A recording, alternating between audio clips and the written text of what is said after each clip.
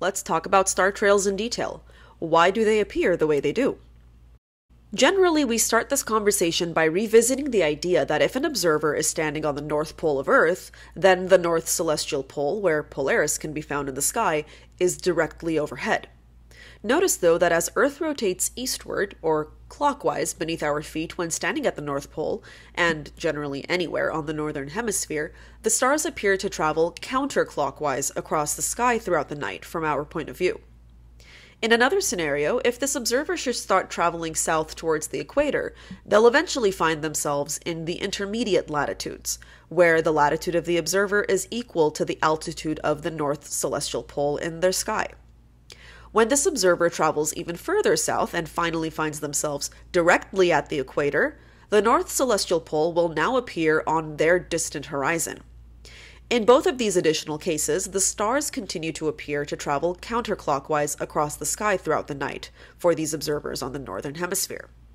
With this in mind, we can conjecture that the reverse of each situation is true for observers in the Southern Hemisphere. So let's take a look at these star trails and determine their directions from an Earth-based observer's point of view as seen from anywhere on Earth. We'll start first on the Northern Hemisphere. Towards the north, we'll see that the North Celestial Pole is the central point around which all the stars of the sky rotate counterclockwise. Turn around and face south and you'll see the stars move in the opposite direction, clockwise. Towards the east and towards the west, the stars will rise and set as expected, their paths angled respective to the celestial equator. Interestingly enough, though, the stars located slightly more towards the north in the eastern sky will still follow a somewhat counterclockwise direction, while those more southward from directly due east will appear to have a slightly more clockwise rotation. And the opposite is true for stars appearing in the northwestern and southwestern skies. Now we take all of what we just saw about star trails as seen from the northern hemisphere and reverse all the directions to get a sense for how star trails appear as seen from the southern hemisphere instead. Towards the north, the stars continue to appear to move counterclockwise throughout the night, but their central point, the North Celestial Pole, is no longer visible as it is now located well below the horizon for observers on the southern hemisphere. Instead, these observers will see the South Celestial Pole when facing directly due south. Here, the circumpolar stars trace out clockwise star trails around the South Celestial Pole.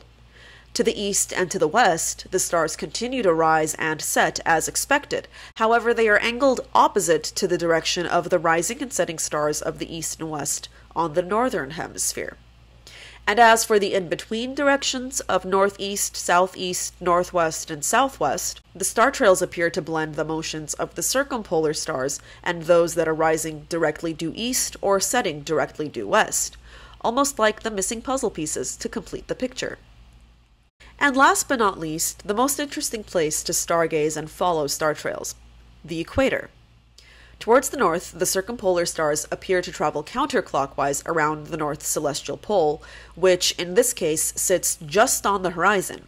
And similarly, the circumpolar stars around the South Celestial Pole, which also sits on the horizon when looking towards the south, can be seen to draw out clockwise star trails. To the east and to the west, the stars appear to rise straight up out of the distant horizon in the east and set straight down into it on the opposite side, towards the west. The in-between directions of northeast, southeast, northwest, and southwest tie it in together again, providing the full picture of the star trails of the night sky. This long exposure panoramic image shows the North Celestial Pole and Polaris just above the horizon on the left, and the South Celestial Pole on the right. It was taken just 2 degrees above the equator near Lake Turkana in northern Kenya, and it captures the stars as they trace out beautiful ribbons of star trails across the entire night sky.